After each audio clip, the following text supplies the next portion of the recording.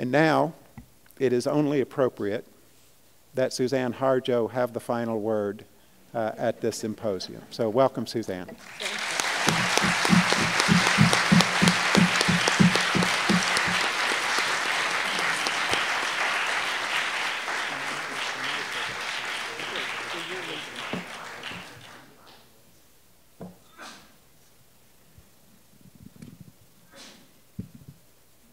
Thank you so much, Kevin.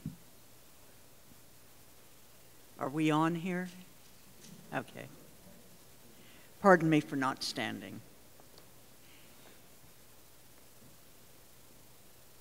In 1967, when we met after ceremonies at Bear Butte, South Dakota, Nawawu's holy mountain, our Cheyenne and Lakota and Arapaho and other elders had called us together and said, stay after ceremonies and for talk. They wanted to talk about things that were in the nightmares of people, and we talked about museums and other repositories that held our relatives and our sacred objects and cultural patrimony before we used terms like cultural patrimony. And we developed a coalition right then in 1967 that would lead to the development and then passage of repatriation laws, again, before we used the term repatriation, and it would be many years before we did that.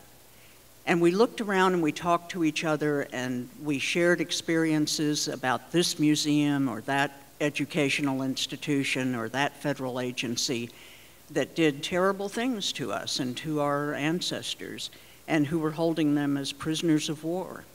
And they wanted out, they wanted back, and we wanted to rebury them, or in many cases, bury them for the first time. So, and we were doing ceremonies that required certain objects that were in these museums and other repositories. We wanted those things back that were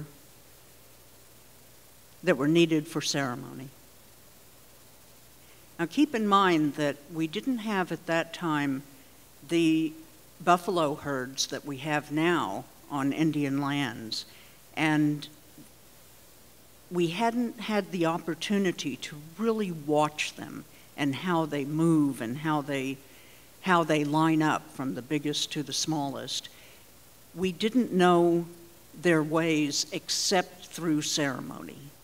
But when Native nations started developing the buffalo herds that we have today, we would look at them and say, that's why we do the buffalo dance that way. We knew them at one point. Well, it's like that with the sacred objects. We knew what we were looking for in these repositories. We knew what had been taken away from us. We knew what had been confiscated when all of our traditional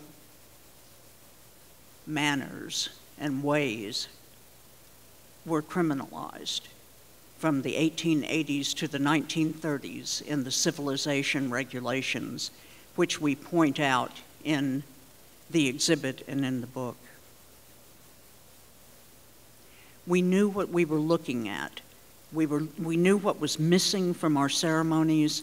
It might not be the focal point, but it might be very important pieces that we were looking for. And it only took from 67 to 89 to actually craft laws and have Congress pass them that would provide a process for the return of our people and of our things for our ceremonies. It was also at that meeting in 1967 that we asked each other, is there any place that you've ever encountered? Are there any people you've ever encountered who are doing it right? And we looked at each other and no one had ever been treated well No one had ever been respected. No one had ever been believed. No one had ever been accommodated. And certainly our people hadn't been returned, and our sacred objects had not been returned.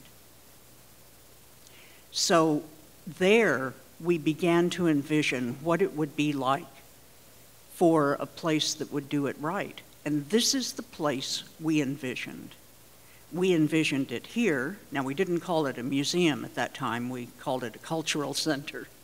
We changed over time to fit the realities of Washington and the Capitol Mall and legislation and the Smithsonian and all things that we learned. But in 1967, we called it a cultural center. And we said it has to be right in front of the Capitol so that the people who are in the Capitol, the policymakers who are making laws about us, have to look us in the face when they do it. This is that. And Kevin is absolutely right that we would not have been able to do this exhibit any time before now. For one thing, those of us who wrote pretty much the deadlines in the laws, in the National Museum of the American Indian Act, set a rigorous set of deadlines for opening the museum facility in New York, opening the Suitland, Maryland site, which had to be built from the ground up, and opening the museum on the Mall, the one we had envisioned 22 years before the legislation was signed. We had to do that. We had to raise money for that. We had to, because we required a public-private partnership. And the Native nations were just being capitalized and gaining money through all sorts of business enterprises, including some of them, a handful of them, in gaming.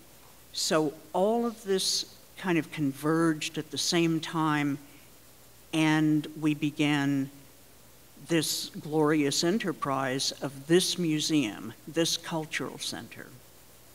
This center where we have a place at the table, just as the repatriation laws required that we have a place at the table, and took us from a situation where we were just the property of the United States or the property of the museums to a place where our human rights were respected.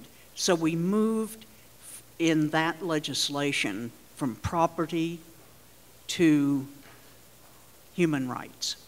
That's a huge distance. And if you wonder why it took 22 years to do that, that's why. That's the main reason why. So there are all sorts of reasons we did not do this foundational exhibit before now. It's enormously complex, the Treaties exhibit. Now everyone will look at this exhibit and say, oh, I know how to do that better. And some will do it better. You'll have a lot of treaty exhibits that'll be done, and a lot of them will be better. This is the first one, and it's so difficult. And so these are the headwaters, and you don't just launch right away into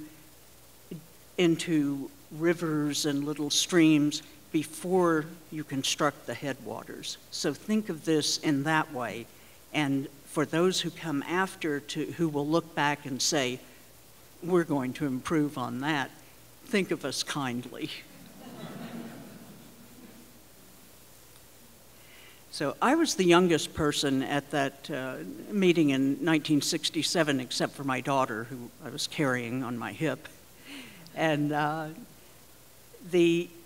now that I'm one of the elders, I'm looking back and saying, did you really think that you were going to spend all of that time doing this kind of thing? Well, maybe I wouldn't have chosen it, but this is how it worked out. And I see that there are very direct lines that have led from that meeting to this time.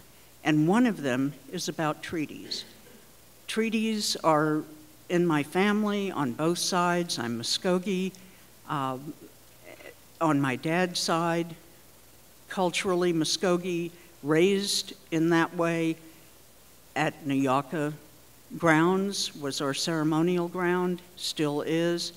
And through my grandmother, Hodulgee Muscogee, and my citizenry is in the Cheyenne and Arapaho tribes of Oklahoma.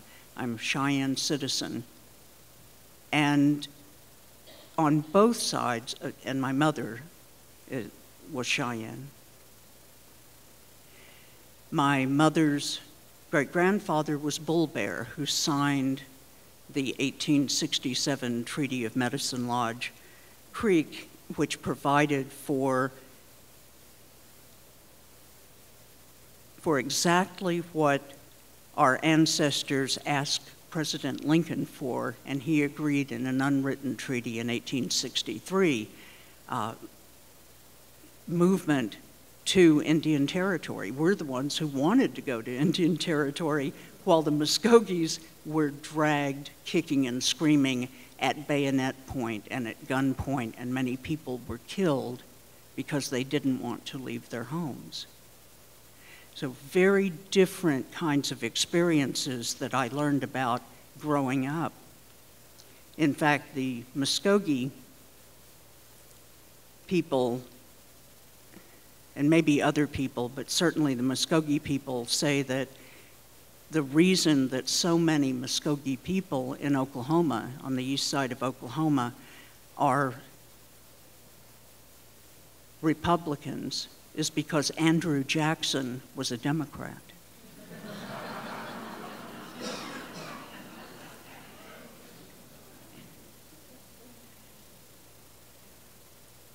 Every time I go to an ATM machine, I get heart palpitations because it's Jackson, Jackson, Jackson, Jackson.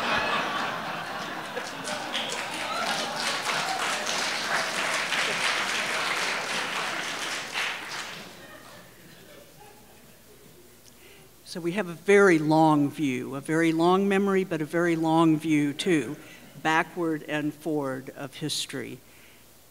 The Cheyenne people are still waiting for the return of our Fort Reno lands. Fort Reno was built on our treaty lands that my mother's ancestor, Chief Bull Bear, was the first signatory to. And why? Because no one else would sign. Everyone knew that the treaty wouldn't be valid on the Cheyenne Nation side unless he signed, because he was both the peace chief and the head of the Dogmen Society. At a time when the Dogmen Society comprised over half of the Cheyenne Nation. So his is the first signature on that particular treaty. We're still waiting, though, for the return of the Fort Reno lands, which were supposed to come back to us when they were no longer used for a fort. But we've had the federal agencies passing our Fort Reno lands out amongst themselves. So we have a penitentiary there, the Fort Reno, or the El Reno Penitentiary is on our treaty lands, on our Fort Reno lands. The agriculture department from time to time puts animals on there. They wanted to put monkeys. They kept the Cheyennes and Arapahos out, but they wanted the monkeys in. And so every so often I'll drive by when I go home and count whatever animals they have just to make sure I know. And one time I went and well, there are llamas. There are actual llamas walking around our Fort Reno lands. And we can't go there, but the llamas can walk around. So at that point, I counted 75, and we'll see what animals are there. So we keep trying to get our lands back acre by acre. We keep trying to get our waters back bucket by bucket. We don't want everything. We want some of what was guaranteed to us in the treaties that we negotiated in good faith. And whether or not the United States or any particular president, like Andrew Jackson, has been horrible to us. We look at it with a long view and say, the United States did not keep its word here or here or here, but is beginning to now. And in some cases, we believe that.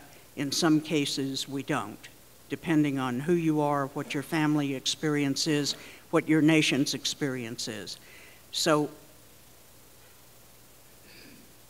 that's how we view this keeping of word. That one of the people we interviewed for this treaty exhibit, and I don't want to forget him, Maurice John, who was on the board of NMAI, a Seneca man who used to be a tribal leader there, he said, I don't think the treaties have been broken. I think they've been stretched and stretched and stretched to the breaking point.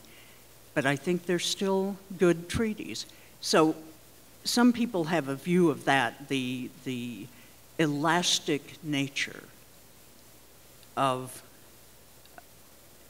a person and a country keeping its word. And what we're part of here is the maturation of America. We're giving back to America part of its American history. And this just isn't our history. The treaties aren't just our treaties. The treaties are the United States and the Native nations. So we individual Native people are like the individual American citizen who will be coming here and who will be looking at this and saying, how can I help my country keep its word? What do I need to do?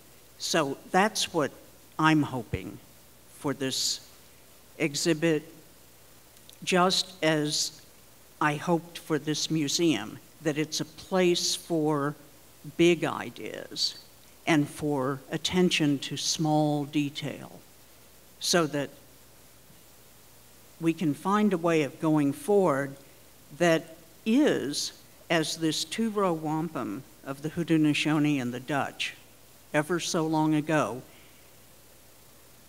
provides for peace and friendship forever. That's profound. And that's the basis for all the treaties, is peace, friendship, forever. Now, the treaties of removal, under the Removal Act, you had to have a treaty. So in some cases, Jackson, I keep mentioning his name because he is a despicable being in our history. I'm sorry, Democrats. I'm a Democrat, but I'm sorry, folks. Very, very terrible things he did. And he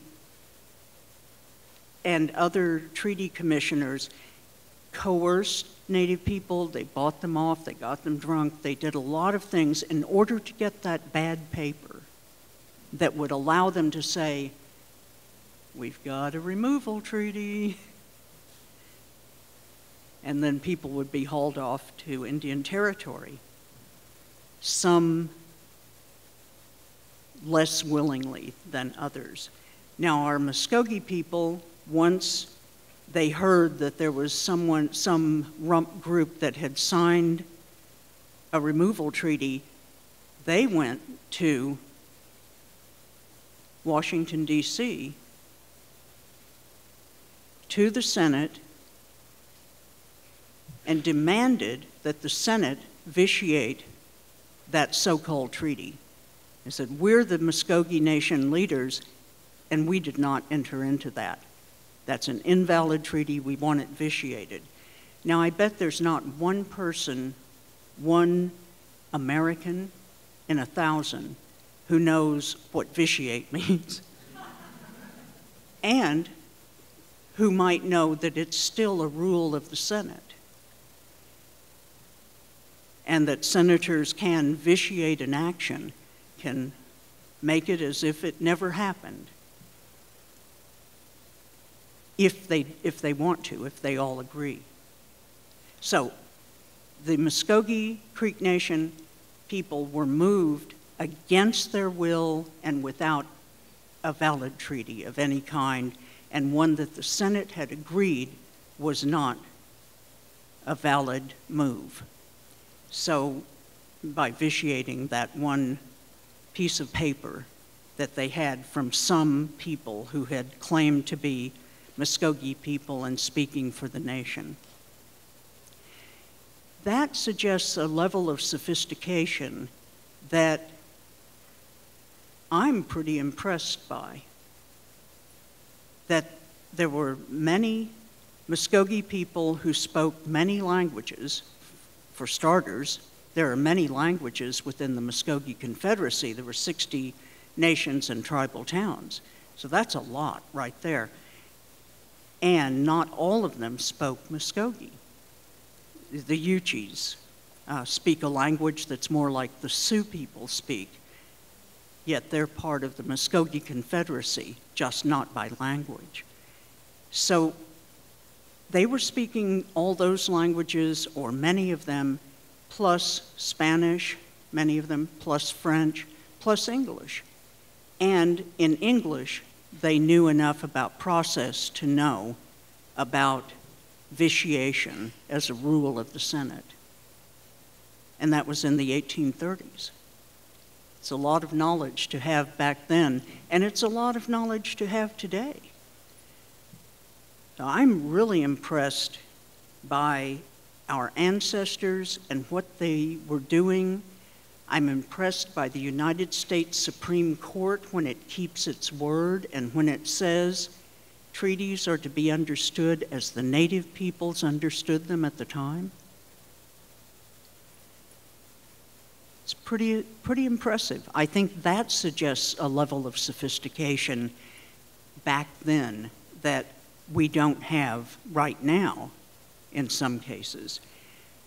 People do grow, people do learn, countries do grow, and countries do learn.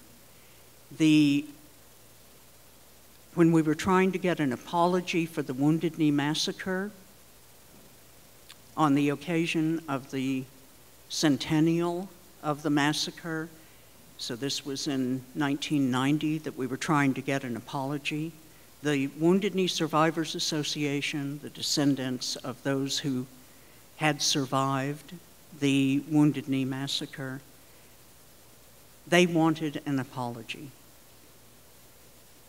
So Mario Gonzalez, as their attorney, and myself were trying to get this for them. The South Dakota senators would not allow the word apology to be used. Would not allow it. So, and a lot of our good friends, Senator Inouye was one of them, took to the Senate floor and declared that it was an apology. Because our people were saying, or the Lakota people and the Dakota people were saying, they won't let us use the word apology. I tried to slip it in. I entitled one draft, In Memoriam and Apologia. And it went through everyone. And then right at the end, someone said, wait a minute. So they eventually agreed that they wanted the apology and believed in the people in the Senate who said, we're passing this because it's an apology. They believed that. And the South Dakota senators, one went on to greater glory and now lesser so, and another one is trying to return to Congress, and part of his platform in Indian country is saying, I guarantee you that I'll put in a bill for a Holocaust museum. So people do change and people do grow, and sometimes it's just back and forth and sometimes it's in the wrong direction. But some people are steadfast that they will not admit that anything wrong happened to the native people. the world knows what happened to Native people. The world doesn't know the details, but the world knows what happened to Native people. And that's the big deal thing for us. And what we're trying to do as Native people, what we're trying to do as a group of people who were working our hearts out to bring to everyone this history of treaties, and how can we present it, and what can we present about all of the treaties? How can we distill that down and make it an important statement through time? How can we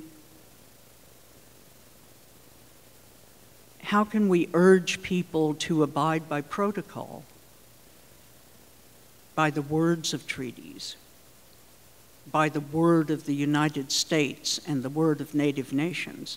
How can we urge that? Well, first you have to inform the people.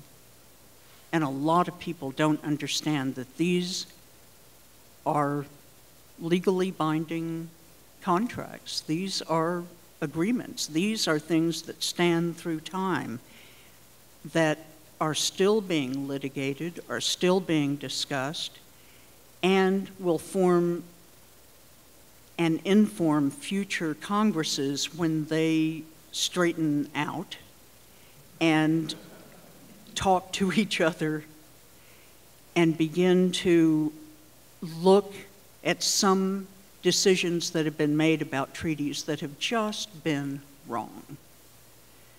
Like, too much time has passed. You can't uphold a treaty for land rights because too much time has passed. What nonsense. No one put a time limit on it. Congress didn't, the Senate didn't when it ratified that. So you can't just say, well, let's just apply latches. And why? Because it would be too disruptive for the people who now have the land if you applied treaty rights.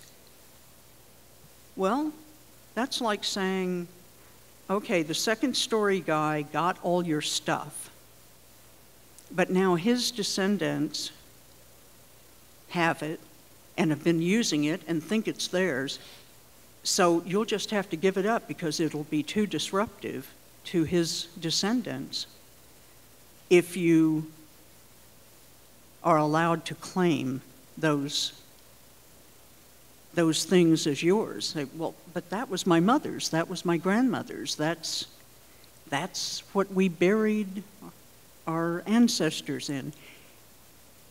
This is that. So we need to really look past today and look to the little kids that are going to be educated by this exhibit,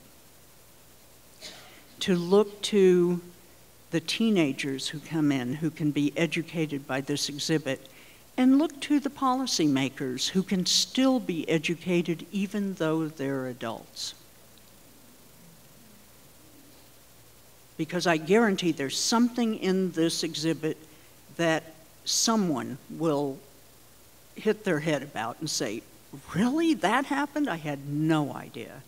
And if you find only one thing that you didn't know, you're a genius. And you have inherited more of the collective wisdom than we were able to put together in 11 years developing this exhibit. There have been amazing people working on this exhibit in this museum, and starting with the treaty experts, native and non-native, who advised myself and Vine Deloria, who was co-curator and who was our leading treaty expert, who advised us for years and talked to us about the kind of thing that could be presented well and not. And we also had people who really knew exhibits and who knew art. I mean, we all know a little bit about a lot of things, but when you put that collective wisdom together, then everyone has their knowledge increased, and everyone knows a lot about a lot of things. So that's what we were doing, and building more and more people with a greater and greater knowledge mass. And that's, I hope that we've been able to do that within this museum. And I know that there are people, very specific people within this museum, the greatest of them being Kevin Gover, who really has been more of a co-curator with me for this exhibit. In very recent years, in addition to being director and all the things that he has to do there. And why? Because he knows this work. He knows this area of law. He knows it from a particular way of understanding it. And we actually were able to bounce ideas off each other and to say, what kinds of people do we want to hold up? What kinds of people do we want to raise up? And what kinds of treaties do we want to honor, and how can we do that? How can we best do it? So here we are after all of this time with an exhibit that I hope people will respond well to, and would be very interested in knowing, good reaction, negative reaction, any kind of reaction that you have. More of this, less of this, more like this, and to go forward and do something about treaties in your own area, whatever your area is, the law, policy, art, whatever, in the classroom, whatever you can do in whatever area you're involved in, especially education. If you can bring to bear this level of discussion on the future generations, then we're going to make more and more people who think it's an honorable and a decent and maybe even a cool thing to keep your word. So thank you very much. I appreciate it.